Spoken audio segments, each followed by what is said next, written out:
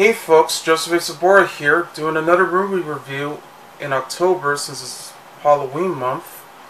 This time it's a supernatural horror film that came out on February 12, 2010, simply called The Wolfman. It's a remake of the 1941 horror classic with Lon Chaney Jr. Playing Lawrence Talbot, who just came to his ancestral town to bury his deceased brother, who may have been attacked by a wolf, and then soon he will wind up being attacked by the wolf and offers a werewolf curse where he's going to transform in the full moon at night. And this version features Benicio del Toro in the role of Lawrence Talbot, who will soon become the Wolfman, with Antony Hopkins playing Sir John, his father, and Emily Blunt playing Gwen, which happens to be his brother's fiancée, but now he will soon become Talbot's love interest. Of course, she came to town to help him. And we also got Hugo playing the inspector, who's about to find out about the creature that's going around the town of London. Anyway, this Blu-ray edition that I picked up just recently at Best Buy, which is a reissue because it came out on Blu-ray and DVD back when this movie came out, just the same year though, granted. And this contains both the unrated director's cut. Yes, Johnston directed this movie, the same man who gave us Honey, I Shrunk the Kids, The Rocketeer, Captain America, The First Avenger, and even Jumanji. Yes, he also directed Jurassic Park 3. And so this was the longer cut of the movie, whereas it does contain the theatrical version, which is the one that came out in theaters, which was cut down. It was a faster pace one that I saw. I saw it numerous of times. I didn't see it in theaters though, but I did actually saw it later. Especially on Cinemax. I taped it off. I think it was Cinemax or it was HBO, but it might have been Cinemax. And I watched the movie and I really enjoyed it. I mean, it doesn't go on top of the original 1941 classic because, in fact, no other film would top that. But still, it was well done for what it was going for. I mean, for the performances, they definitely portrayed it very well. I mean, but sadly, when the film came out, it was a box office bomb. Yeah, it didn't do very well, mostly because, you know, Avatar was a big hit when it came out. That's true. In fact, it also came out on the same weekend as Valentine's Day and Percy Jackson and the Olympians, The Lightning Thief. Because of that, yeah, it bombed, and they were very struggling to find a release for this movie. And not only that, but they were also having a lot of problems going around when they were going to do this movie and do this version.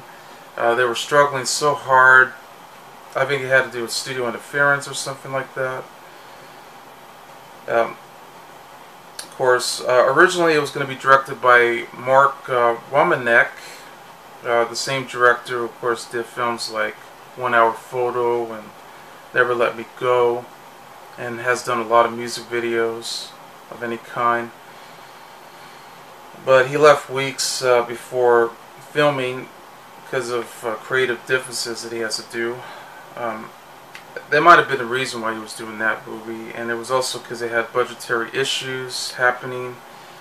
So Johnston was hired to do the job only for 4 weeks. They had to film for like, I think 80 days as it's told.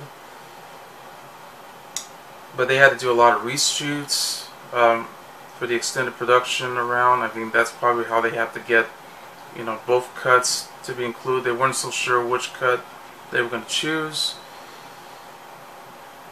And they had trouble trying to find a composer for the movie. They were, of course, getting Danny Elfman to compose, but he was briefly replaced by Paul Haslinger,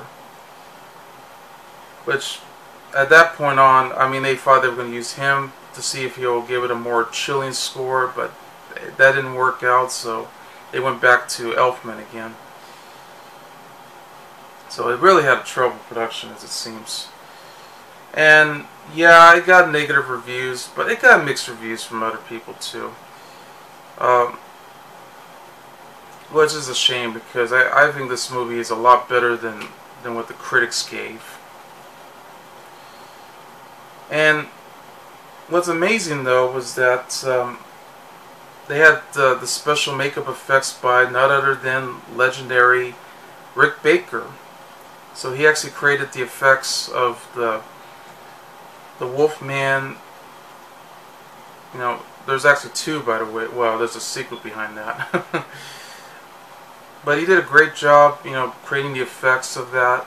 Considering the fact that they did use the digital effects by Whitman Hughes, the same people that gave us Ghostbusters. Yeah, they worked on that. But they did the digital effects of the transitions, the transforming of the Wolfman, you know, with all the bones cracking, you know, shape shifting, you know, with their faces and all. I mean, wow, it was very creepy how they did it.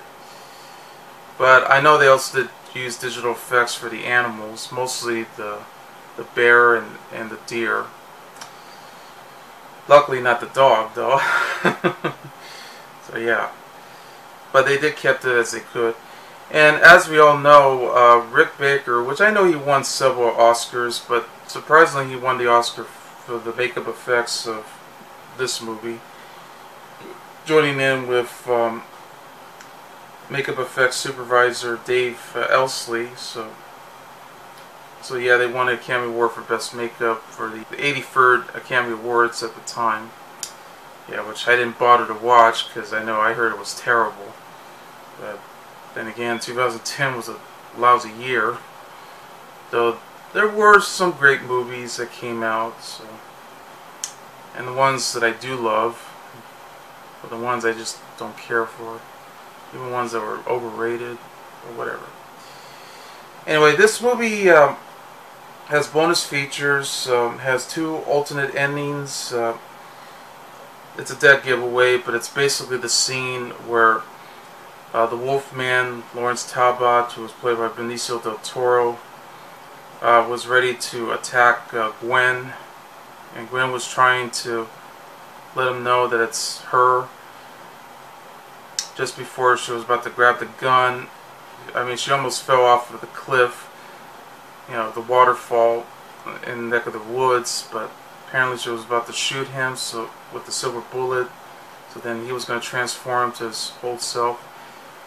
Well, one version had her getting attacked by the Wolfman and then later shot him. So he was killed, probably transformed, and it just goes directly into the full moon. And then the next ending, which is similar to this, this time, yeah, she just got attacked and then she died eventually.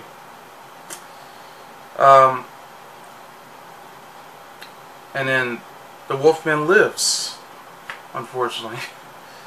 So kind of set up for like a sequel bait ending, but that'll never happen.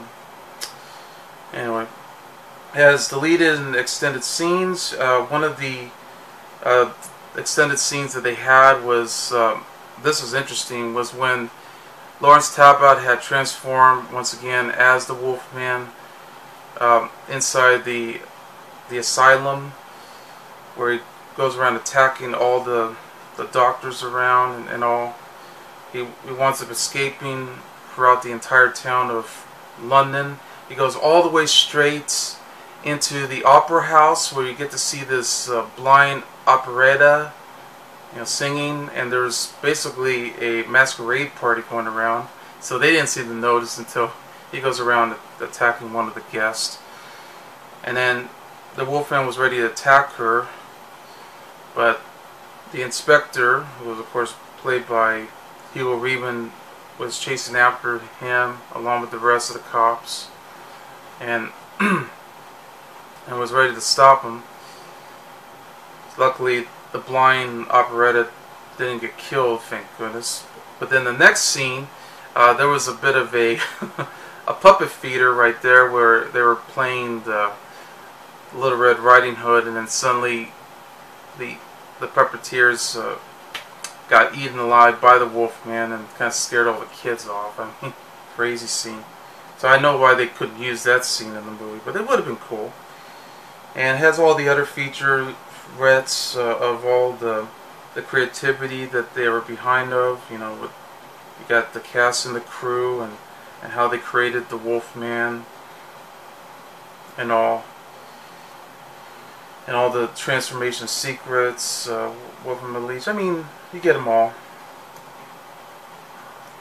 Yeah. The unrated cut is a lot longer than the theatrical cut. It was 2 hours. But yeah, hour and 59 minutes. But the theatrical cut is only an hour and 43 minutes. So I could see why it was cut down somehow.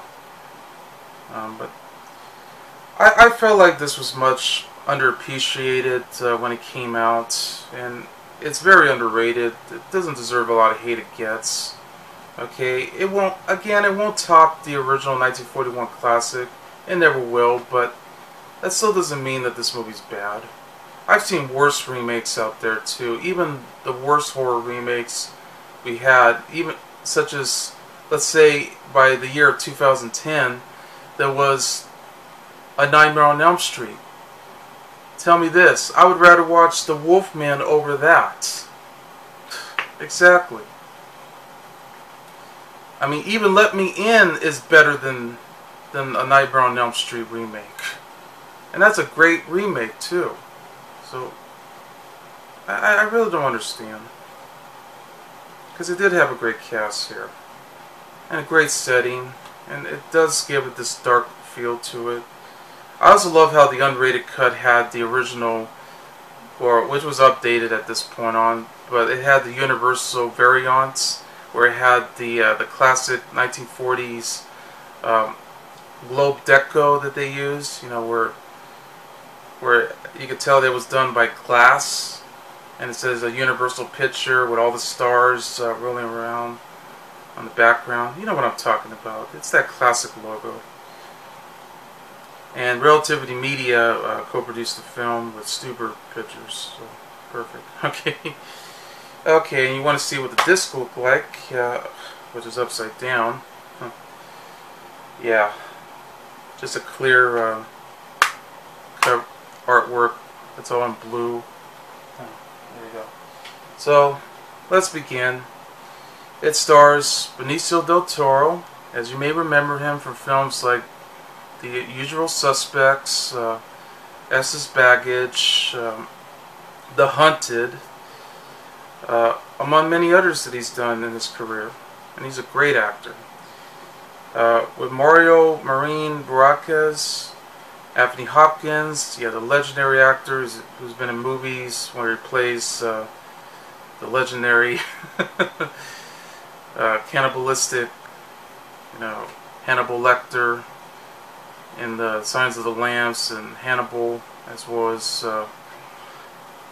Red Dragon. And he's done a lot of great movies too in his career, like The Elephant Man, The Bounty,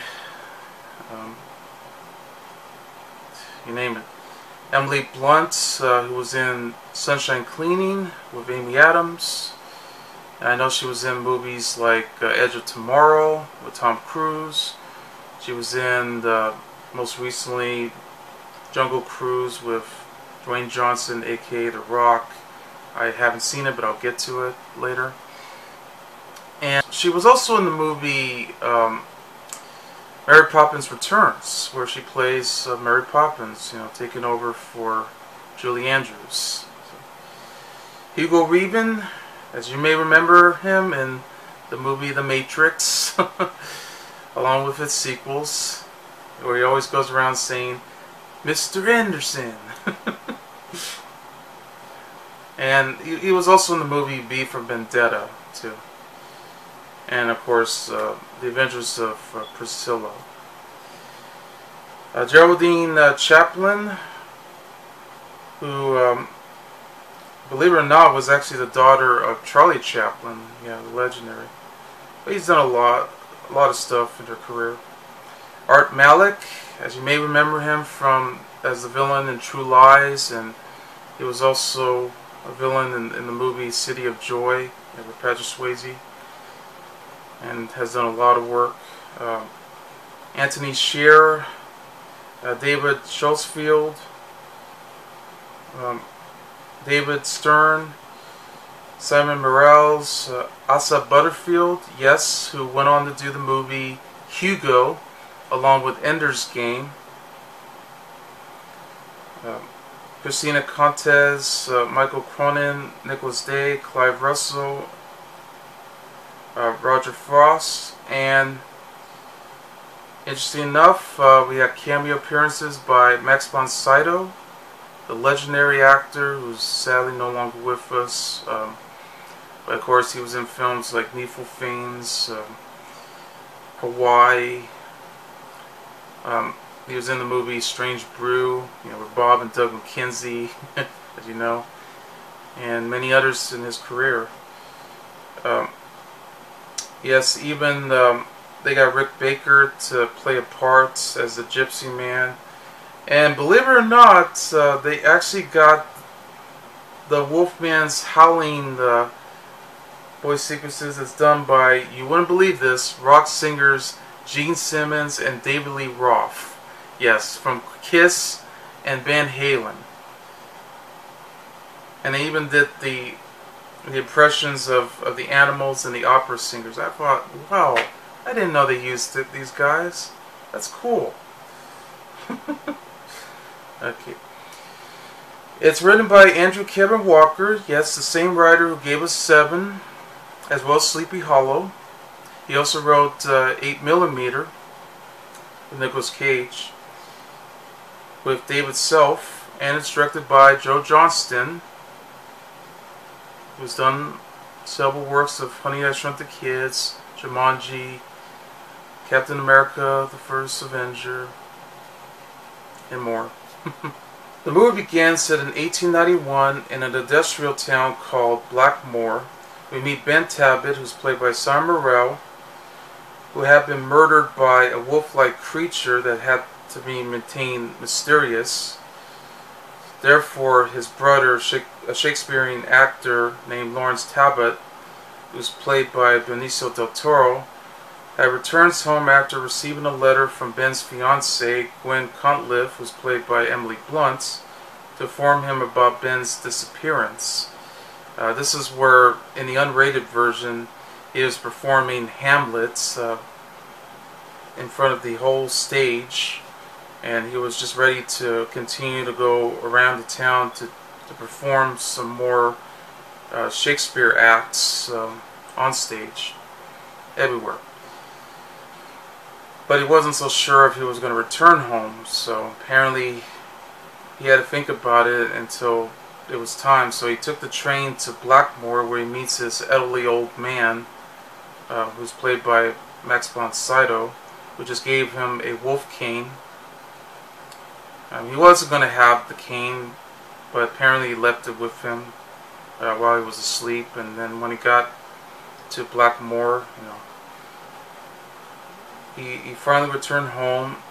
He reunites with his estranged father, Sir John, played by Anthony Hopkins. So of course this was, as it continues, it was edited down for the theatrical version instead of having to show it in the unrated cut. But he informs him that Ben's body has already been mutilated, and he actually found a medallion that just came from a gypsy. So at the local pub, Lawrence overheard the locals believing that it was a wild animal that was attacking him. But many had, especially what happened 25 years earlier, about all the other deaths involving all the other attacks going around. But many had blamed the gypsies who were camped outside of town, while others had claimed that there had been similar murders that occurred 25 years earlier. Then he started to have flashbacks as he tours his family's home. When he was a young boy, he found out that his mother, Jolana, had seemingly committed suicide, and his father was standing over her dead body as he was sent to Lambeth Hospital in London a year later, for a year, and was having suffered from delusions that connects to the event that was going to happen. Then Lawrence visits the gypsies during a full moon, and I also learned that he does have his servant named Singh, who's played by Art Malik. Sir John isn't the only person who's going to go around, hunting for the creature. Yeah. So the local townspeople had raided the camp to confisc it by using a dancing bear, and they believe that it was the killer, but it turns out that yes, the wolf eventually came on the loose and winds up attacking everyone, and then he was going to continue to attack the rest of the gypsies. So Lawrence came to help, try to stop this wolf that's continuing to run around, until later he got caught. He was about to save the young boy who just ran away, and he got attacked by the wolf and actually got bitten completely directly into the neck. And so now a gypsy woman named Olivia, who's played by Geraldine Chaplin, had suited Lawrence's neck wounds, and another gypsy insists that the now cursed Lawrence should be killed before he kills others. So now he's going to turn into the werewolf. Olivia refuses, saying that he'll still be a man if only he's loved by one that it can release him. So he's under the curse. He recovers naturally throughout maybe the entire day and night, maybe perhaps a week, and develops a heightened ability and senses. So now he begins to hear sensibly, like loud noises and all. Like you could probably hear horses falling around that's far away from where he is. He begins to see several visions of animal instincts and all. Like he'll sense that he'll see plenty of nightmares going around that he has, where the wolf is going to appear. The Wolfman is going to come by, attack him, and he also seen this one creature. It had to be a demon. It might have been the one who actually attacked the other one. All the others around. We also learned that Singh had showed Lawrence a set of silver bullets, and implies that something monstrous is on the loose in Blackmore. So that's where we meet Inspector Francis Aberline, who's played by Hugo Reven, to investigate the recent killings that's happening, and suspects that Lawrence might be responsible for it, based on his past. But fearing Gwen's safety, he decided to have her go back to London so she'll be safe over there, because the whole place is cursed.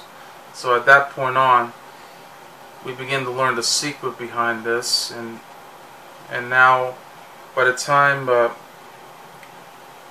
he went down to Sir John's, going directly to Solana's crypt, where Sir John locks himself in the room and gives Lawrence a cryptic warning, which at this rate will lead to Lawrence's painful transformation into a werewolf. So he's going to become the Wolfman. But then we also learn another secret behind that, and this is going to be the biggest spoiler of them all, was when we find out that he's not the only one. That his own father actually was the Wolfman the whole time. And he's been that way ever since. And he never got... So he's doing his best trying to go full control, not to transform until later. So it only happens during the full moon. And therefore, yes, when Lawrence had transformed into the Wolfman, that's where he goes around attacking everyone throughout the entire town. Attacks several villages around, villagers and everyone, causing so many deaths. And then the inspector was about to chase around this Wolfman and everyone. By the time he woke up, it was already filled with blood and all. His shirt has already been torn. His entire clothes was. That's when Sher John just came by and just found out that he's in bigger trouble. And now the cops and all the doctors that just arrived and was ready to take Lawrence directly into the asylum. And that's how Sir John revealed the truth, that he is a Wolfman himself, and he's the one that causes all the murders, and he was the one that's responsible for killing his mother, which is his wife. So now he's going to start seeking revenge against him. Once he got out of the asylum, of course, he's been seeing several flashbacks, of the Wolfman and the transitions and all the nightmares he's been getting. He was afraid because he was under the serum that he got injected by. And he begins to see Gwen and all. So at that rate, all the doctors around, they took Lawrence, sort of a demonstration to find out if he's going to start transforming, and which he did. During the full moon, he transformed in a very incredible way, where a lot of bones cracking, shape-shifting, and his face starts to change so much that he'll soon, all this hair is starting to grow, and that's how he's going to turn into the Wolfman, as we saw it. And it has this bloody, gory scenes where there's like head decapitations and all this other brutal attacks around, ripping off ripping off the flesh and everything going around. I mean, wow, this is brutal. And then he escapes, going around the town of London. He was on top of the roof, and yes, he even howls too. Oh, woo! At the full moon. And the inspector Francis started to chase him around with the rest of the cops, trying to give him a warning, trying to shoot up in the air so he can escape as fast as he can before he suddenly transforms back to his normal self the next night. And now he just came to London, where now he begins to find Gwen, and now he's about to warn her that he needs her to help him. So he's going to go directly to the gypsies, hoping that the curse will go away if he can.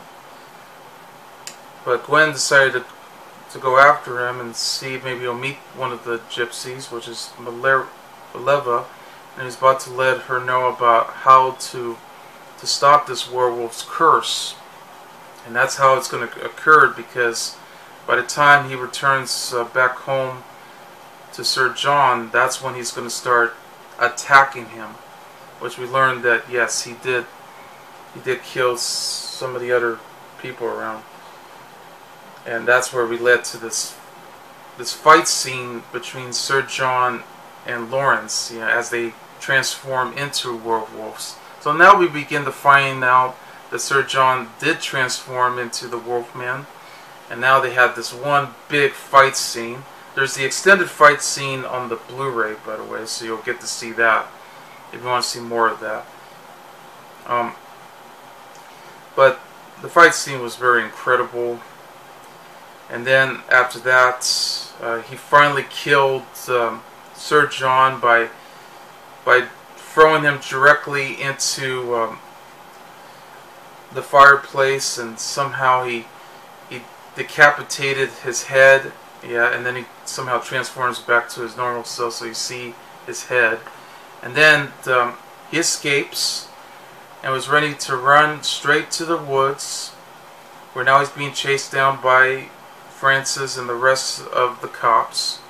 And Gwen was already, running away as fast as she could until the Wolfman found her, and the Wolfman was ready to attack Gwen before she got the gun that has the silver bullet inside. And now this was what led to the final ending, where, yes, just when the Wolfman was about to attack her, she shot him with the silver bullet, and now he transforms back to his normal self, and he dies. And he says, "It was better this way. Thank you." So of course Gwen lives. The inspector was already attacked earlier too, so he was telling Gwen to run away as well. So I'm not so sure if he's going to become one, but, well, who knows. That always leads to that secret. So there we go.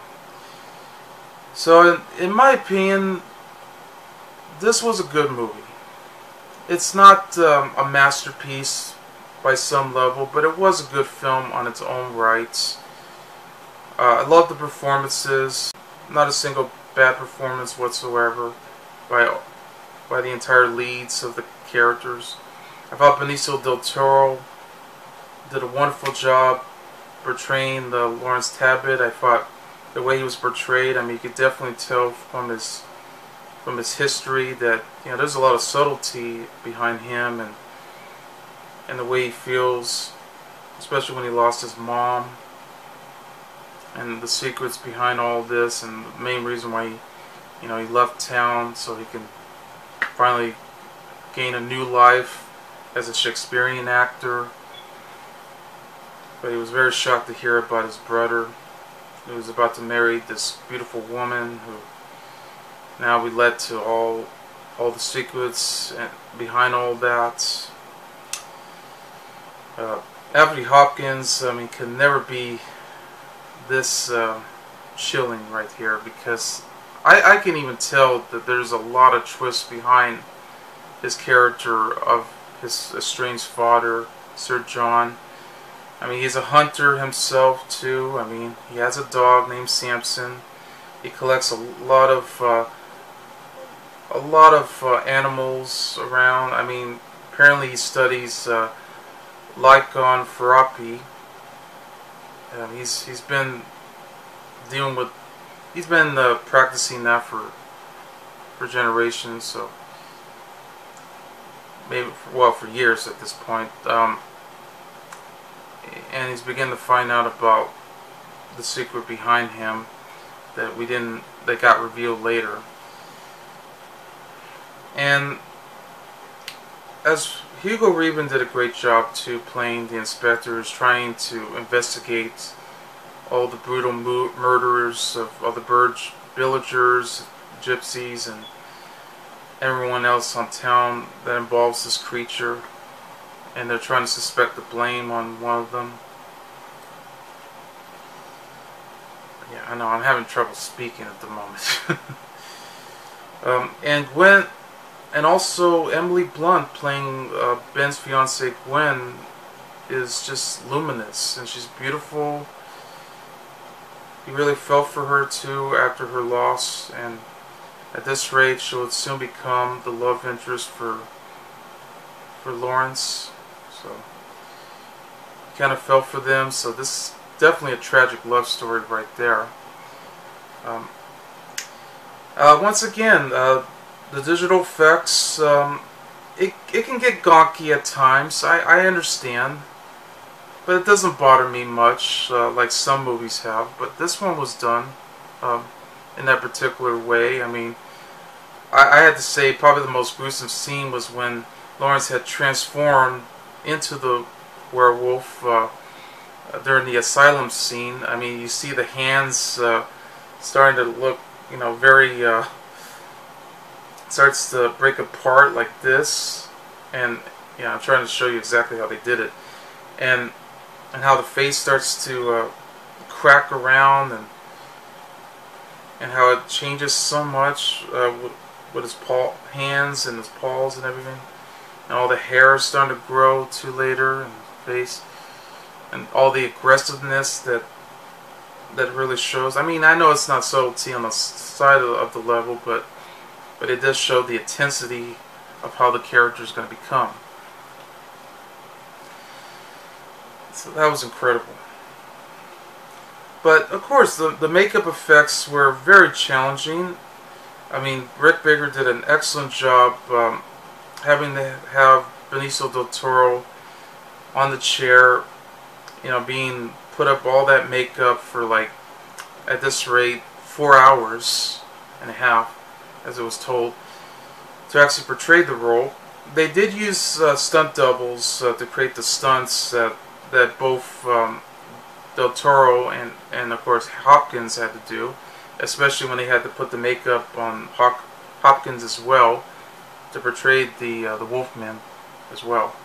Even with the fight scenes at the end of the movie, and having to go on the rooftops for Lawrence to, trying to get away from all these gunshots from all the cops around. So yeah. And of course, all the brutal scenes of the attacks and all. Even with the movements they use with the animals and all. I mean, yeah, there's a lot of movements that went really fast. Extremely. I mean, going to attack one by one with all these gruesome death scenes. Even the one where the wolf actually uses his claws and just daggers directly into this one man's face, and all that claws went straight into his mouth. I was like, whoa! And all these decapitations and all these flesh wounds just coming right out and everything. It was, wow, amazing. Very scary at times too. So this was well done, in my opinion. I wish it was a hit, though. I wish it did very well for its $150 million budget. But it was almost pretty close. That it only made $2.6 million. But I still think it could have made more. And it's not exactly as bad as you think. I mean, maybe they had a lot of trouble behind this. I mean, I guess, they thought maybe they might do a sequel to this if they were going to continue. Maybe they were going to turn this into a bit of a, let's put it this way. Remember when Universal had the Dark Universe, which is supposed to be their cinematic universe for all the monsters around, for the Universal monsters of, Frankenstein, Invisible Man, Dracula, Wolfman and all. Even Dr. Jekyll, Mr. Hyde. Well, I guess this could have been the start, but that never happened. Dracula Untold, that was another film that followed. They were going to do that, but that failed. But then, of course, we had The Mummy with Tom Cruise, and we all know how that turned out. That was an instant failure. But nevertheless, I thought this version was, in my opinion, was great. Or at this rate, good. just not a masterpiece as it seems. It does have a wonderful cinematography by Shelley Johnston, and Danny Elfman created a powerful score for the movie, even though he was originally going to be replaced, but thank goodness they brought him back to continue with the score because they felt like it didn't work out. But it definitely gives it this haunting score and all. But it's worth the watch. I mean, it's not going to top the 1941 classic, and it never will be. I mean, no doubt about it, the original film will always be a classic, joining in with the sequels, with Lon Chaney Jr. I mean, you can't go wrong with that. But as an actual modern remake, it's worth it. I mean, so that's the Wolfman, and I give the movie, I'll give it 4 stars. Why not? It's worth it. Even for its story. I mean, maybe the story could have had some subtle improvements, but if you had to watch the unrated cut, it does create some more build-up to the story. So there you go. I'm Joseph A. Sobora, and I'll see you later. Bye.